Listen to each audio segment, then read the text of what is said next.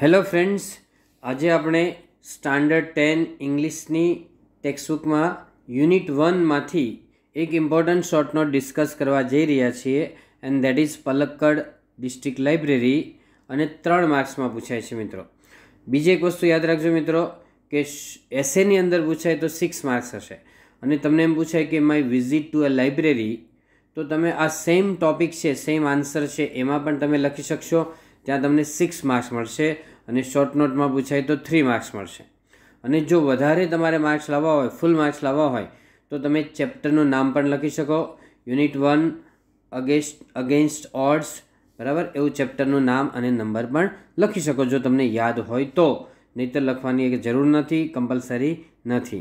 Okay, Palakkad district library મિત્રો જો, the Palakkad district public library was setup in September 2013. Palakkad district public library છે એ September 2013ની અંદર સ્થાપવામાં આવી હતી.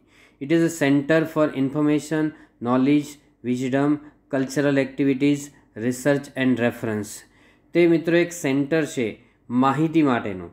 ઇન્ફોર્મેશન એટલે માહિતી, નોલેજ એટલે જ્ઞાન, વિઝડમ એટલે ડહાપણ, કલ્ચરલ એક્ટિવિટીઝ એટલે સાંસ્કૃતિક પ્રવૃત્તિઓ, રિસર્ચ એટલે સંશોધન, એન્ડ રેફરન્સ એટલે સંદર્ભ માટેનું એક સેન્ટર છે. It is a center for information, knowledge, wisdom, cultural activities, research and reference.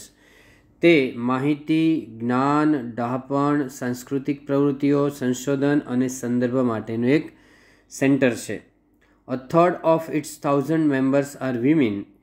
આ લાઇબ્રેરીના ટોટલ સભ્યોમાંથી 1/3 મેમ્બર્સ સ્ત્રીઓ છે, એટલે કે લગભગ 33% સભ્યો, 333 જેટલા સભ્યો લગભગ સ્ત્રીઓ છે. The library launched a women's unit in February 2014. આ લાઇબ્રેરી જે છે સ્ત્રીઓનો એક યુનિટ અલગથી ચાલુ કર્યો હતો 2014 ફેબ્રુઆરી મહિનામાં. The unit got together to discuss the methods of empowering women. આ યુનિટ છે એ સ્ત્રીઓને પ્રોત્સાહિત કરવા માટે અને એની ચર્ચા કરવા માટે એમણે ગેટ ટુગેધર કર્યું હતું, ભેગા મળ્યા હતા, સ્નેહ મિલન કર્યું હતું અને એમણે મિટિંગ કરી હતી.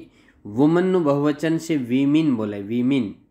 The library opened its halls for film screening, workshops in home economics or gardening, childcare or the arts. આ લાઇબ્રેરી છે એમણે એક હોલ છે એ શરૂ કર્યો હતો. એમાં film screening, workshop, home economics એટલે ઘરનું અર્થતંત્ર કેવી રીતે ચલાવવું, ગાર્ડનિંગ એટલે બાગકામ કેવી રીતે કરવું, ચાઇલ્ડ કેર એટલે બાળકોની કેવી રીતે સંભાળ રાખવી, અને આર્ટ્સ એટલે કલાને લગતા બાબતો માટે વર્કશોપ, સેમિનાર કરવા માટે અને ફિલ્મ સ્ક્રીનિંગ માટે એક લાઇબ્રેરી અલગથી એક હોલ છે એની શરૂઆત કરી હતી, એક ખંડ સ્થાપ્યો હતો. The women also gate help managing family conflicts, legal disputes and professional problems. સ્ત્રીઓ છે એને આમાં પણ મદદ મળતી હતી. ફેમિલીમાં કોન્ફ્લિક્ટ એટલે લડાઈ ઝઘડા થાય, એને આપણે કેવી રીતે મેનેજ કરો એના માટે એમને માર્ગદર્શન મળતું. લીગલ ડિસ્પ્યુટ એટલે કાયદેસરની લડત કેવી રીતે લડવી જોઈએ. પ્રોફેશનલ પ્રોબ્લેમ્સ એટલે વ્યવસાય ધંધાના પ્રશ્નો હોય તો કેવી રીતે ઉકેલવા, એ બધાનું સોલ્યુશન તેને સેમિનાર, વર્કશોપમાં, લાઇબ્રેરીમાં મળી રહેતું. The unit formulated plans for opening separate reading rooms four women. આ યુનિટ છે એમણે સ્ત્રીઓને માટે અલગ વાંચનાલયની શરૂઆત કરી હતી. સેપરેટ એટલે જુદું જુદું, ડિફરન્ટ છે. The unit formulated plans for opening separate reading rooms four women. It encourages women's empowerment through classes, clubs, workshops and reading rooms. તે encourage એટલે પ્રોત્સાહન આપે છે, સ્ત્રીઓને સશક્તિકરણમાં પ્રોત્સાહન આપે છે. શેના દ્વારા? તો ક્લાસીસ એટલે વર્ગ દ્વારા, ક્લબ્સ એટલે મંડળ દ્વારા, વર્કશોપ્સ એટલે સેમિનાર, વર્કશોપ વગેરે દ્વારા, એન્ડ રીડિંગ રૂમ્સ એટલે વાંચનાલય દ્વારા સ્ત્રીઓના સ્ત્રી સશક્તિકરણને પ્રોત્સાહન આપે છે.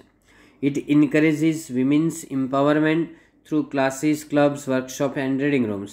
તે સ્ત્રી સશક્તિકરણને વર્ગો, ક્લબ દ્વારા, વર્કશોપ અને રીડિંગ રૂમ દ્વારા પ્રોત્સાહન આપે છે, પ્રેરણા આપે છે. Okay friends, that's all. Happy learning, happy sharing. Thank you very much. Video ગમે તો લાઈક કરો, શેર કરો અને સબસ્ક્રાઈબ કરો. Thank you again.